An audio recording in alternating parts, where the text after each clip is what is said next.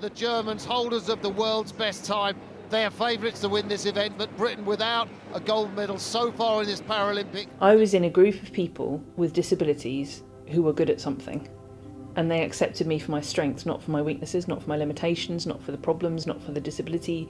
It was what I could do, not what I can't, that was important to them. And, you know, the same the other way, what they could do well was important to me.